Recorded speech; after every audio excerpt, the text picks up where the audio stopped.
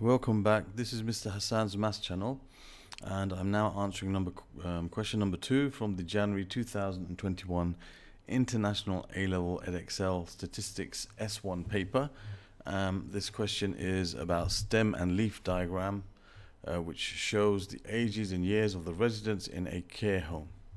So you have the ages, and the key is given as 4 as being the stem and 3 as being the leaf, and that means 43. So the stem are tens and the leaf are units. So for example, if I wanted to tell what this particular number here refers to, for example, this refers to 74. Okay, that's how this is arranged. And we have to find the median age of the residents. So first of all, we have to determine whether or not the numbers are being arranged in order of size, and it looks like they've got the numbers in order of size. You've got 2, 3, 5, 6, 8. Yes, so everything's in order. Sometimes you might get an unordered stem and leaf diagram where everything's in the right place, but not in the right order. So you'll have all the 60s in here, but they might not be in the right order. So you should always verify first that they are in they are in order of size as well, which they are, because when we're finding the median especially and the quartiles, we have to make sure that they are in order of size. Now the median, which has got the symbol Q2, the second quartile, or the middle quartile sometimes it's known as, is the entry which is right in the middle of all the data when it is arranged in order of size. The first thing we need to do is determine how many entries there are. Now normally, or more often than not, it's mentioned in the first sentence or in the question. In this case, it isn't. So we have to find the total number. Now what they've done here, they've put the total in each of these groups at the end.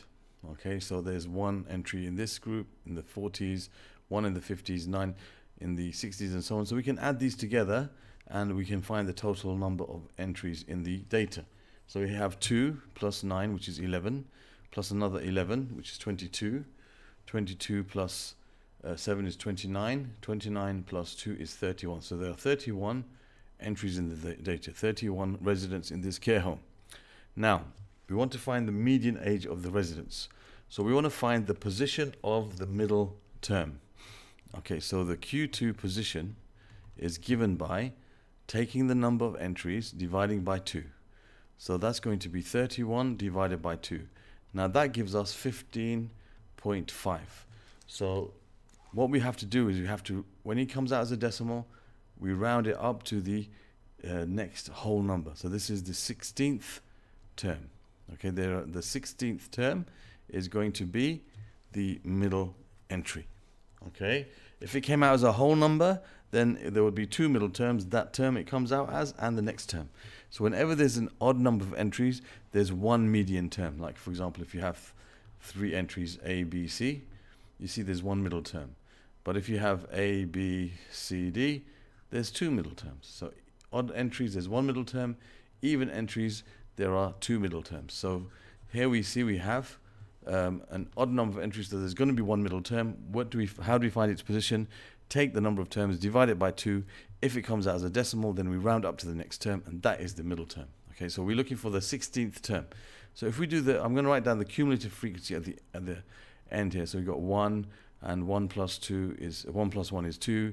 2 plus 9 is 11. 11 plus 11 is 22. So I know it's in this group here. So this is the last 9 here is the 11th term. So this is the 12th, 13th, 14th, 15th, 16th.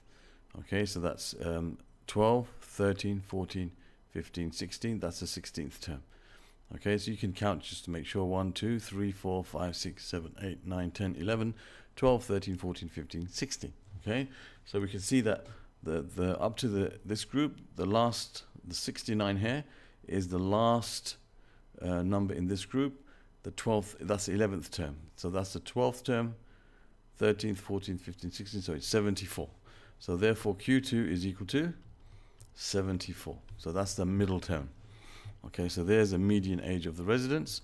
That's pretty simple. Now we've got to do part B, where we have to find the interquartile range of the ages of the residents. Now the interquartile range is found by finding Q3 minus Q1. That's the interquartile range. So Q3 is the upper quartile and Q1 is the lower quartile. So let's find Q1 first. Now Q1 is going to be found by doing n divided by 4. So you take a quarter of the data, so you do 31 divided by 4. So 31 divided by 4, which gives us 7.75. Again, whatever number comes out, you round up to the next number. So you're going to say, therefore, it's the 8th term. So we're looking for the 8th term. Well, we know that this is, the 2nd term. So the 3rd, 4th, 5th, 6th, 7th, 8th. Or you can say this is the 11th. So this is the 10th, 9th, and this is the 8th. So it's 68. So 68 is the lower quartile. Okay. Therefore, Q1 is equal to 68. Okay. And we can say Q3. To find Q3, we're going to put 3n over 4. This tells us the position, not the value. That's the position of it. So it's 3 times 31 over 4. So it's going to be 3 times 7.75. So it's this answer multiplied by 3, basically. And that's going to give you 23.25. 23.25, which means the 24th term. So we always round up to the next number. Even if it's like 23.25, we don't round down. We round up to the next number. That is the upper quartile, the 24th term. Okay, so we have here 24th term. So as we counted up here, that's the 22nd term. That's the 22nd term. So that's the 23rd, and that's the 24th. The 24th term is 80. Okay, so that's 80. Therefore, Q3 is equal to 80. So therefore, we can say the interquartile range is equal to Q3 minus Q1, which is 80 minus 68, which gives you 12. Okay, 80 minus 68, which is 12. So interquartile range is 12 here. Okay, so there's the answer to part B. And then it says an outlier is defined as a value which is either more than 1.5 times the interquartile range below the lower quartile, or more than 1.5 times the interquartile range above the upper quartile. So first, let's just write down what we found for Q1, for Q2, and the interquartile range. Okay, Q1 was 68, Q2 was 80, and the interquartile range was 12. So if you want to find if there are any outliers, we first have to look at the lower limit. So let's look at the lower limit. The lower limit is going to be found by taking the interquartile range times 1.5 and below the lower quartile. So the lower quartile is 68 minus, you're going to take 1.5 times 12, and that will tell you the lower limit for the outliers. So you have 68 minus 1.5 times 12, which gives you 50. So 50 is the lower limit, and for the upper limit,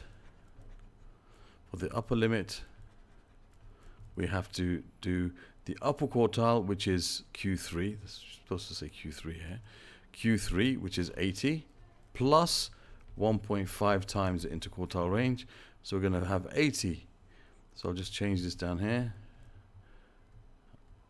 We've got to have 80 plus 1.5 times 12, which gives us 98. So we have to look for ages which are below 50 and above 98. So let's have a look. We have below 51. This is an outlier. Okay, so let me just get rid of these. And above, what was it? 98. There's no outliers above 98. There's no numbers above 98. So the outlier is 43. Okay, so we can say that therefore 43 is the only outlier. So we determine the outliers. Okay, so we have this information, and we now need to do part D. Okay, now for part D. Now in this part of the question, it says on the grid on page 5, which this is the grid on page 5, draw a box plot to summarize these data. So I've brought all the things that we've found so far in the first 3 parts of the question that we need to draw the box plot. So a box plot is basically a plot which has certain bits of information, and one of them is the lowest value in the data, The second thing is the highest value in the data. Then it has the lower quartile. It has the median. And it has the upper quartile. Okay. And it also will show some outliers. If the lowest value is an outlier, then you have to show it in a special way. Okay. And the lowest value here is an outlier. Okay. So the first thing I'm going to do is I'm going to mark the outlier 43. You can see the scale of this is every one little square is 1 unit. So 43 is over here. So I'm going to put a little cross there. That's an outlier. Okay, so really we should also mention in words as well that the outlier is equal to 43. You can mention this the only outlier. No other outliers. That's fine. You should mention that. That'll be good to write it down as well as mark it. Okay, that's going to be kind of like outside of our box and whisker plot, but marked as a little cross. Then I go to the next value that is within our limit, which is 54. Okay, so I'm going to make a mark on 54. So I will make like a line going down on 54, like this. Okay, try and make it as accurate as possible. Okay, that's 54. That's like the lowest value within our range. The next thing I need to mark is the lower quartile, which is 68. Now that's 60, that's 65, 68 is over here somewhere. So let me mark that as well. 68, that's 6, that's 69, that's 70. That's going to be over here. That's 68, right there. And then the next thing I need to mark is my median, which is 74. Now 70, this is 70, this is 75, 74 is just one below that. So this is 74. That's my median. Then I have to mark my upper quartile. It's gone out of place a little bit. It's better. Then the upper quartile, which is 80. Bang on 80 right over here. Okay. Now, what I'm going to do now for this little section here, I'll mark the highest value. The highest value that we have in our data is 97, and it's within our limit, so it's within the, there's no outliers on that side, so I can draw my whisker going up to 97. That's 95, 96, 97. So from here, that is the upper. Whoops. Straighten that out a bit. That is the highest number in our data. So now for this section here, I'm going to put this like in a little box. This is the interquartile range basically. That goes, you draw a box around from the lower quartile to the upper quartile.